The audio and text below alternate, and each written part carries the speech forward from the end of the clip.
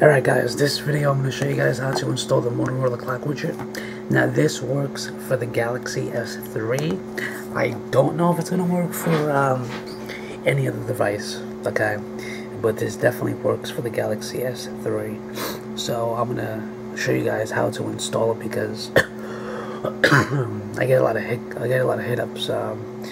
You know, people like, oh, you know, how'd you get your clock like that, or, you know, what's the name of that widget? So I'm just going to cover it in this quick video showing you guys how to install it, and I'm going to put the link in the description so you guys can get it from XDA, and you just download it, move it to your SD card, and after you follow the steps, you'll see. Now I just flashed the new CM10, so I don't got it set up at all. None of my apps are installed yet or anything, so this is just a stock fresh install of the CM10 10.1.0 stable build, which I'm going to do a video on that. This blue crop's going to be gone. I'm going to have a theme. It's going to be all crazy pimped out. So this is what the video is about, but you know, I'm just explaining to you guys so you don't be like, oh, you got nothing on your S3, but nah, just did a clean install. So anyway, you're going to download Astro File Manager. So you just click on that, let it load up, hit it I accept. This is the first initial thing. I'm going to uncheck all of them because I don't have any of those. I don't want them synced or whatever. You just hit continue. Alright. And then you go to the location to where you have it. In my case, it'll be like in my files. And then as you see, you're going to look for the Razr M zip. You just tap on that. And you're going to have, in that folder, you'll have all these zips. Okay, what you guys want to do is click them. It's going to download it. Yeah, you might have to enable unknown sources, so just check that box. It's okay. Alright. So you just get back, you just install it, and it's going to take you, it's going to show you the circles there. That's the widget right there. So you just hit install, let it install. I accept, whatever. Okay, that's installed. Hit back again, and you're just going to install all of these because that's part of the package that you have to have. Let's see.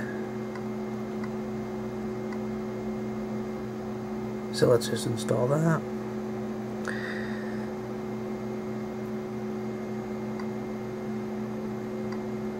And that's the other one. Alright.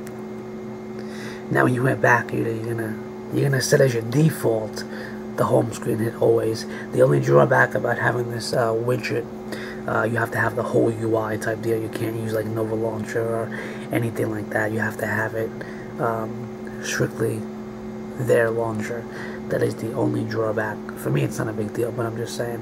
So just hit on always, and this is how you know, that's how it looks. Alright.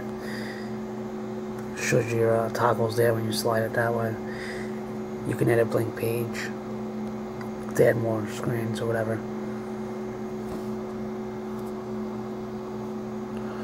Okay. So now let's add the widget. Go to widgets. And you guys will look for circles. Hold it and just drag it. Tap on that, and there you guys go. You just add your city, and that is it. You'll have the rings. Notice how they flip. These are the real ones. These are not the fake ones. You know, they can get off the market like what's that one called? Rings Digital, and a couple other ones that imitate this. This is the real deal. So you get the battery mod, flip it, takes you to your battery percentage. You can have it set to your Texas, but I don't have it set that way. But you just tap on that, it'll show you your battery. Alright, so that was just it. Show you guys how to install that the clock widget, so I don't get asked that a bunch of times. And I have the link in the description on XDA. Alright guys, I'm out. Peace.